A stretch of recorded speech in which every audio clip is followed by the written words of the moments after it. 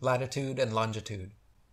If Earth was truly a globe, then every line of latitude south of the equator would have to measure a gradually smaller and smaller circumference the farther south traveled.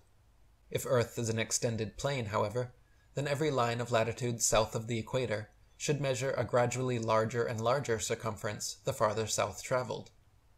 Practical distance measurements taken from the Australian Handbook, Almanac Shippers and Importers Directory state that the straight-line distance between Sydney and Nelson is 1,550 statute miles with a given difference in longitude of 22 degrees, 2 minutes, and 14 seconds.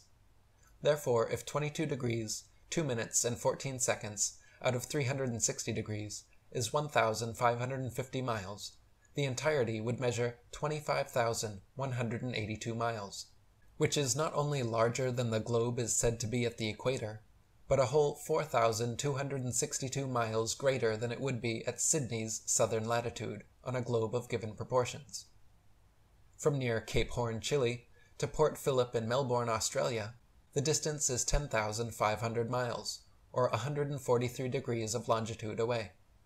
Factoring the remaining degrees to 360 makes for a total distance of 26,430 miles around this particular latitude, which is over 1,500 miles wider than Earth is supposed to be at the equator, and many more thousands of miles wider than it is supposed to be at such southern latitudes. Similar calculations made from the Cape of Good Hope, South Africa, to Melbourne, Australia, at an average latitude of 35.5 degrees south, have given an approximate figure of over 25,000 miles, which is again greater than the Earth's supposed circumference at the equator. Meanwhile, calculations from Sydney, Australia, to Wellington, New Zealand, at an average of 37.5 degrees south, have given an approximate circumference of 25,500 miles, greater still.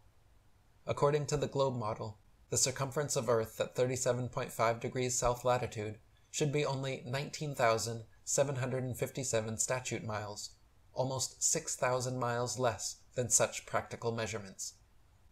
The fact that many captains navigating south of the equator, assuming the globular theory, have found themselves drastically out of reckoning, more so the farther south traveled, also testifies to the fact that the Earth is not a ball. For example, during Captain James Clark Ross's voyages around the Antarctic circumference, he often wrote in his journal perplexed at how they routinely found themselves out of accordance with their charts, stating that they found themselves an average of 12 to 16 miles outside their reckoning every day, later on farther south as much as 29 miles. Lieutenant Charles Wilkes commanded a United States Navy exploration expedition to the Antarctic from 1838 to 1842, and in his journals also mentioned being consistently east of his reckoning, sometimes over 20 miles in less than 18 hours.